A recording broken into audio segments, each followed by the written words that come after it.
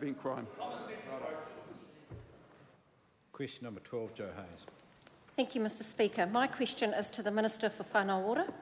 Has he asked the Honourable Willie Jackson if he was both a government minister and a trustee of the Manukau Urban Māori Authority when it received dividends from Te Poumatakana? If so, what was his response? Mr Speaker, no, this is outside of my responsibilities as the Minister for Whānau Ora. Supplementary. Has he asked the Honourable Willie Jackson if he was both a government minister and a trustee of the National Urban Māori Authority when it received dividends from Te Poumatakana? If so, what was his response? A point of order, the Right Honourable Mr Speaker, normally that question would be allowed, but that question imputes an illegality and a conflict of interest with no evidence whatsoever, and that this House should know that that's going to lead to disorder. If that member wishes to make those sorts of insinuations by way of a question, then we need the evidence. Otherwise, it's out of order in my submission. Point of order. Before I deal with that, the two members who interjected while Mr Peters was on his feet will stand, withdraw and apologise.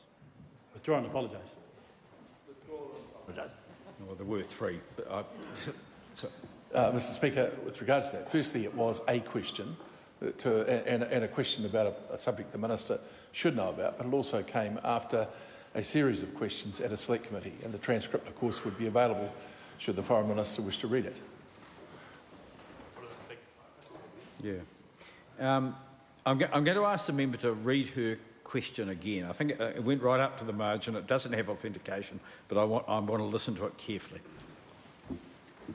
Okay.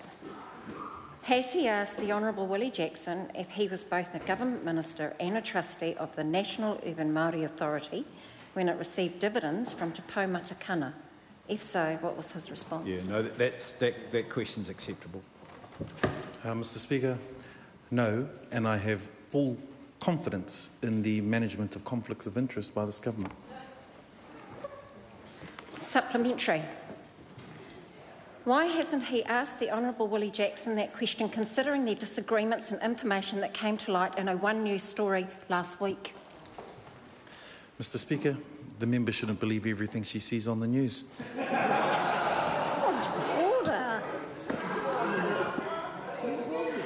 You were on there. Supplementary. Supplementary.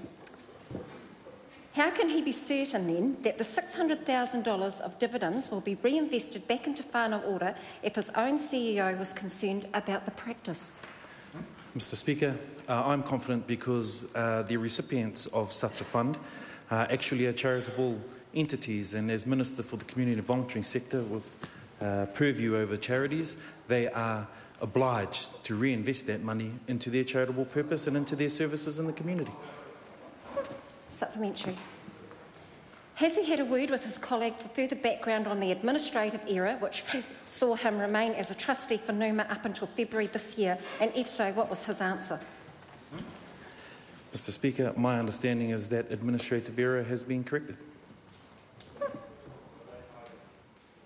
That concludes oral questions. Sorry, Mr Speaker, that's me. The Honourable Chris Hipkins. I move that the